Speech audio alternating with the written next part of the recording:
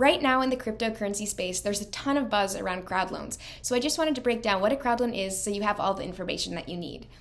Sometimes people mix up the word crowd sale and crowd loan, which makes sense because they sound the same. They are similar, but there are some very key differences. For example, a crowd sale, I'm sure you're familiar with, it's kind of like platforms along the lines of Kickstarter. So you fund a project, say creating a backpack that sings and lights up, and then you give the funds to eventually get the product knowing that it's not created yet.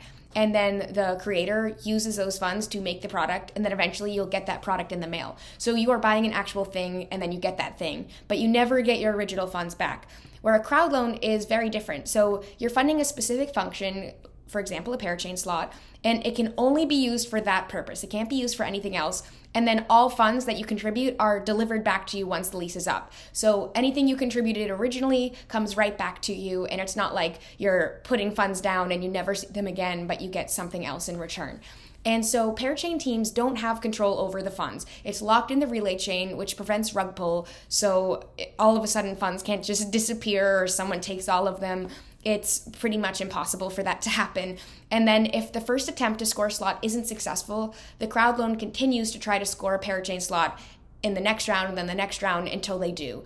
And all crowd loans do have an expiration date, and that will all be specified in the outset. So you should never be left in the dark. You'll always have all the information you need, so you can look forward to all the exciting things to come. I hope this helps.